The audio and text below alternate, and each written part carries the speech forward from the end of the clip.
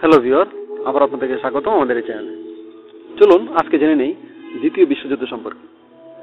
দ্বিতীয় বিশ্বযুদ্ধ, ইংরেজিতে world war two, second world war, WW2, WWII, মানব সভ্যতার ইতিহাসে এ যাবৎকালের পর্যন্ত সংঘটিত সর্ববৃহৎ এক ভয়াবহ যুদ্ধ।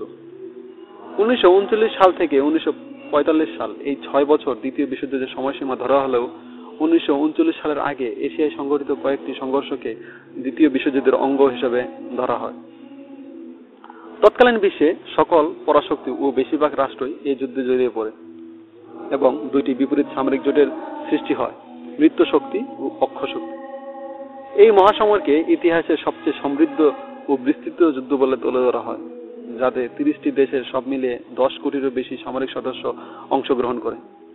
অংশগ্রহণকারী রাষ্ট্রগুলো খুব দ্রুত একটি সামগ্রিক যুদ্ধে জড়িয়ে পড়ে এবং সামরিক ও বেসামরিক সম্পদের মধ্যে কোনো পার্থক্য না করে তাদের পূর্ণ অর্থনৈতিক, বাণিজ্যিক ও প্রযুক্তিগত সক্ষমতা প্রয়োগ শুরু করে। এছাড়া বেসামরিক জনগণের উপর চালানো নির্বিচার গণহত্যা, হলোকস্ট, পৃথিবীর ইতিহাসে একমাত্র পারমাণবিক অস্ত্রের প্রয়োগ প্রভৃতি ঘটনায় কুখ্যাত এই যুদ্ধে প্রায় 5 কোটি থেকে 8.5 কোটি মানুষ মৃত্যুবরণ করে। এসব পরিসংখ্যান এটাই প্রমাণ করে যে এটাই পৃথিবীর ইতিহাসে নৃশংসতম যুদ্ধ। পূর্ব এশিয়ার একচ্ছত্র আধিপত্য বিস্তারের লক্ষ্যে জাপান ইতিমধ্যেই 1937 সালে গণ্য প্রজাতন্ত্রী চীনে আক্রমণ করে। পরবর্তীতে 1939 সালে 1 সেপ্টেম্বর জার্মানি পোল্যান্ড আক্রমণ করে এবং তার ফলশ্রুতিতে ফ্রান্স ও যুক্তরাজ্য জার্মানির বিরুদ্ধে যুদ্ধ ঘোষণা করে। দ্বিতীয় ঘটনাকে দ্বিতীয় বিশ্বযুদ্ধের সূচনা বলে গণ্য করা হয়। 1939 থেকে 1941 সাল পর্যন্ত এক নাগারে বেশ কয়েকটি যুদ্ধ অভিযান পরিচালনা আর চুক্তি সম্পাদনের মাধ্যমে জার্মানি ইতালির সাথে একটি মৃত্যুযুদ্ধ গঠন করে এবং ইউরোপ মহাদেশের অধিকাংশ অঞ্চল নিজেদের দখলে বা নিয়ন্ত্রণে আনতে সমর্থ হয়। মোলোটভ-রিবেন্ট্রপ চুক্তি অনুসারে জার্মানি এবং সোভিয়েত ইউনিয়ন তাদের দখলকৃত পোল্যান্ড, ফিনল্যান্ড ও বাল্টিক রাষ্ট্রসমূহ নিজেদের মধ্যে ভাগাভাগি করে নেয়।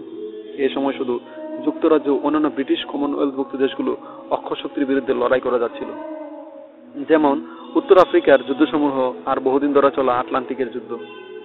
1941 সালে জুন মাসে ইউরোপীয় অক্ষশক্তি সোভিয়েত ইউনিয়ন আক্রমণ করে, যার ফলশ্রুতিতে সমর ইতিহাসে সর্বাপেক্ষা বৃহৎ রণাঙ্গনের অবতারণা ঘটে। এই আক্রমণে অক্ষশক্তির সামরিক বাহিনীর একটা বড় অংশকে মূল যুদ্ধ থেকে আলাদা করে রাখে।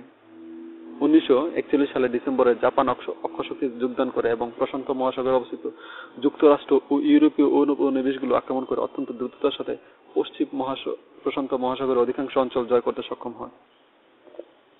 1941 সালের 7 ডিসেম্বর যুক্তরাষ্ট্রের মৃত্যু শক্তির সাথে যোগ দেয়। মূলত জার্মানি ও জাপান দুই অক্ষশক্তি যুক্তরাষ্ট্রে আক্রমণ করার মাধ্যমে একে যুদ্ধ ডেকে আনে।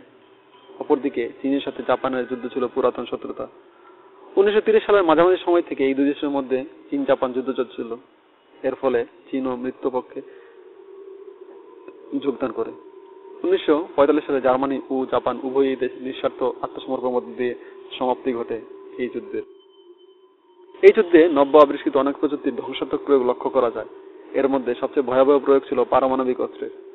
মহাযুদ্ধে ডামাডোলের মধ্যে এই মারণাস্ত্র উদ্বোধিত হয় এবং ধ্বংসলীলার মধ্যে দিয়ে যুদ্ধের পরিসমাপ্তি ঘটে। সকল পুনর্গঠন কাজ বাদ দিলে কেবল 1945 সালে মোট ব্যয়ের পরিমাণ দাঁড়ায় $1 ট্রিলিয়ন। এই যুদ্ধের পরপরই সমগ্র ইউরোপে দুই ভাগে হয়ে যায়। এক অংশ পশ্চিম ইউরোপ ও অন্য অংশে অন্তর্ভুক্ত হয় সোভিয়েত রাশিয়া। পরবর্তীতে এই রুশ ইউনিয়ন ভেঙে অনেকগুলো ছোট ছোট রাষ্ট্রের জন্ম হয়েছিল।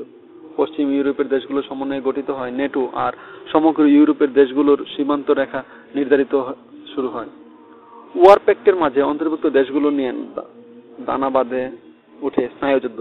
এভাবেই দ্বিতীয় বিশ্বযুদ্ধ বিশ্ব মঞ্চে অভিনব এক নাটকের অবতারণা করে। ধন্যবাদ আমাদের পাশে থাকার জন্য। আমাদের চ্যানেলটিকে সাবস্ক্রাইব করুন এবং আমাদের ভিডিওগুলো লাইক ও এতে কমেন্টস করুন।